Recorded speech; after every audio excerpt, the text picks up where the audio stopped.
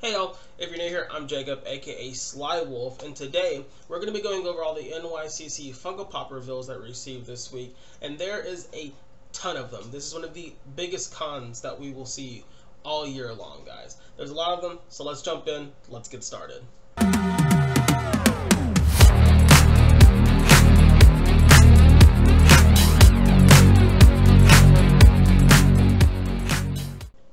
Alright guys, like I said in the intro, we are going over the NYCC Funko Pop reveals that did happen this week. There's a lot of them, so we're going to go ahead and jump straight into this.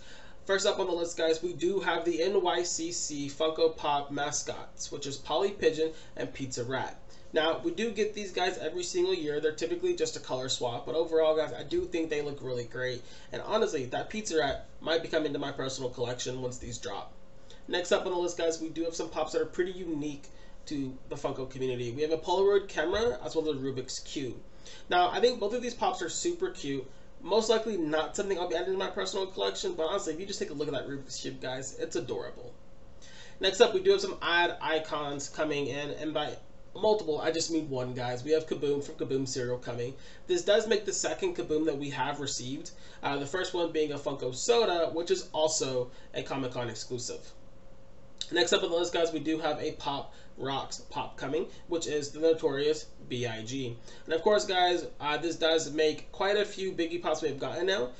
This one is a little more unique, though. It is a full gold suit with a gold fedora, and honestly, guys, this pop does look amazing. It is metallic on all the gold, so that has helped it out pretty well, in my opinion, and does put it above a pretty big peg above the other notorious B.I.G. pops that we have gotten. Next up, guys, we do have some pop movies coming. We did receive a Borat pop, which looks amazing. And honestly, the fact that they labeled it as Borat with flag and suit means that most likely we'll be seeing some more Borats coming in the future. Also in the pop movie categories, we are getting Roger from Who Framed Roger Rabbit, and that pop looks amazing. Really good, happy for a new mold for this finally. The old one is pretty outdated in my opinion. We're also getting Guy from Free Guy and Kayla from Jurassic World Dominion. Also in the movie category, guys, we are getting some Star Wars and some Harry Potter pops. For the Star Wars pops, we are getting Anakin from Attack of the Clones, where he is dual-wielding lightsabers, as well as from the upcoming Andor movie, or Andor show, sorry. We are getting, I believe it's pronounced B2EMO, which I'm not a big Star Wars guy, so I don't know a whole lot about Andor, but I will say the Anakin looks amazing. Then, guys, from Harry Potter, we are getting Harry Potter with the Sword of Gryffindor, also holding a Basilisk Fang, and then we're getting Neville being carried by the Pixies. I think both of these pops look amazing. I'm a huge Harry Potter guy. Honestly, I have some Harry Potter pops right here. So honestly, I do think that these pops look fantastic. My only complaint is that I do wish that the Harry Potter with the Sword and Basilisk Fang did have a little bit of blood on it. Right after pop movies, guys, we are getting some pop Disney.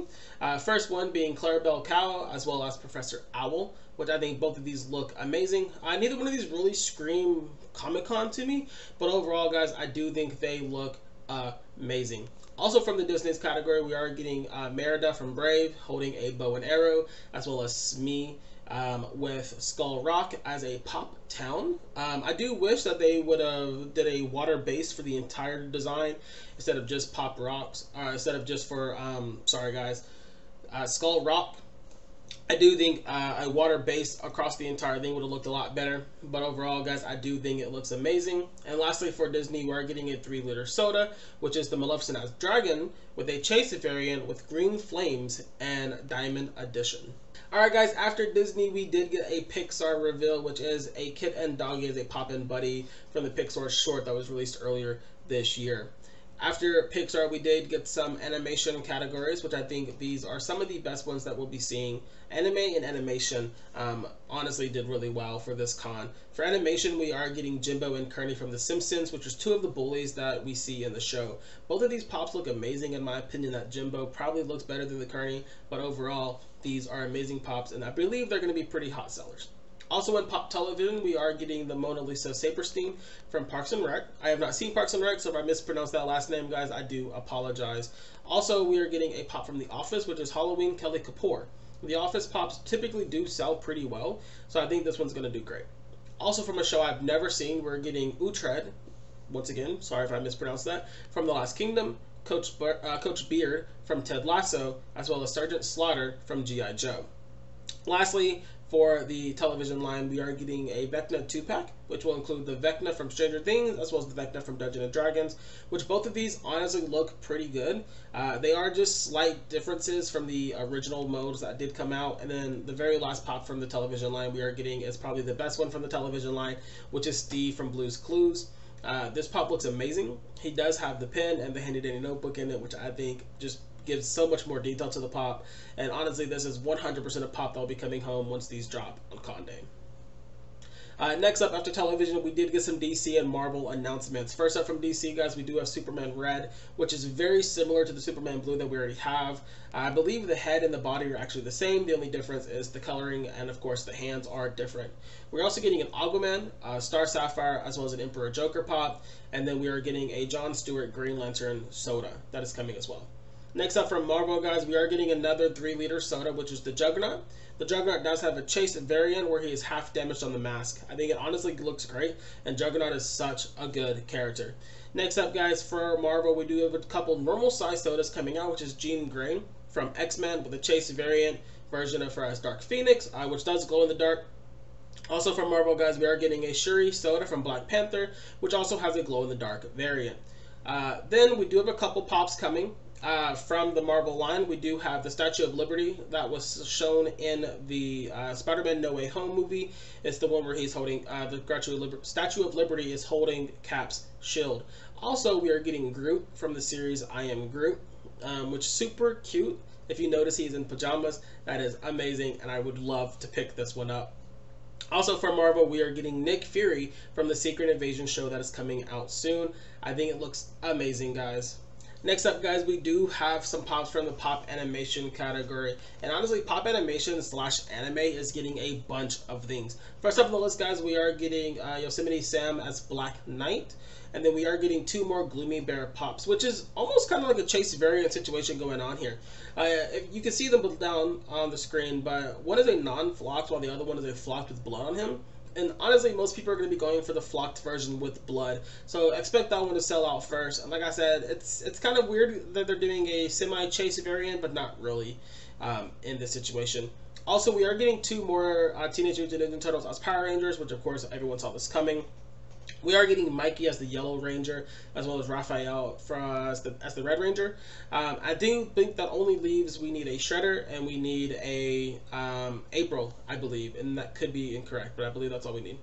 Also from the animation category, guys, we are getting one of the best pops that was announced today, which is Swamp Fire from Ben 10.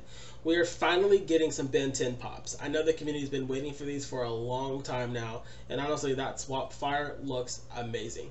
Shifting from animation over to anime, we are getting some pretty good pops in the anime area as well. First up, we are getting a Pop Deluxe, which is the 5-headed dragon from Yu-Gi-Oh! Now, I think this pop does look great. However, I will say I do think it looks very similar to the Tiamat pop that was released, I believe, last year for Con from the Dungeons & Dragons line. Also from anime, guys, we are getting another Itadori pop, this time with glasses, and we're getting a 2-pack from the Orion High School Host Club. I have not seen this, so I'm not even going to try to say their name, guys, but I think the 2-pack does look amazing, and the Itadori pop does look great, even though this does make, I think, the 8th Itadori we have gotten, if you include the Sakuna variants. Now, coming up from the anime line, guys, we do have some DBZ pops. Actually, we're getting 3 DBZ pops. 2 of them are Goku's and Ultra Instinct Sign, and Ultra Instinct doing a Kamehameha. I think these 2 pops do look amazing, and they are metallic, so that's great. Also, we are getting a second form Cell. Now, I know that we do have a lot of Goku pops, but like I've already said, these 2 do look amazing in my opinion. The aura around Goku by himself is just fantastic. Not to mention the fact that they're both metallic, which is going to make them look even better. And honestly, I can't wait to get both of these in my hands, and for sure coming to my personal collection.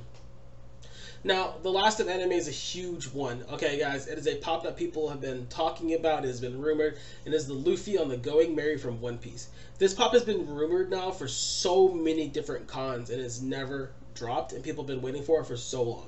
I honestly think some people in the community already started losing hope for it, and then they announced it this week, and it is insane. Just the detail on the Going Merry by itself looks amazing. It's a new Luffy mold. I think overall this pop is going to be huge. It is a pop ride, guys, so it is one of those bigger style pops, but I do think this pop is going to sell out. Pretty much going to be the first one to sell out when they drop all of these. There's also going to be people lining up for hours and hours and hours before the shared retailer even opens. Lastly, guys, shifting a little bit away from pop anime, we are getting a soda of Eric Draven from The Crow with a chase ring with The Crow on it. We are also getting a mask, a Frankenstein, and a t-shirt. The thing, guys, we are getting is a pop and bag combo that features Zero from The Nightmare Before Christmas. Alright, guys, that is everything that was announced this week for New York Comic Con. That is insane, the amount of items that they announced. SDCC this year was much, much smaller. It's a lot of stuff, guys. I want you to make sure to comment down below which is your favorite pop that was announced this week. For me, it's going to have to be one of those Gokus or the Going Merry or Swampfire. Honestly, all three of those are super amazing pops. All of them look amazing. Technically all four because 2 Gokus. But if I had to pick a Goku, it's going to be the one with him doing the Kamehameha. I think it looks amazing, guys. There will be a video coming soon going over all the shared retailers where you can get all these pops from. So if you want to see that, guys, make sure to subscribe. Also, like the video so I know that you're enjoying the content. And guys, I'll see you next time. Bye.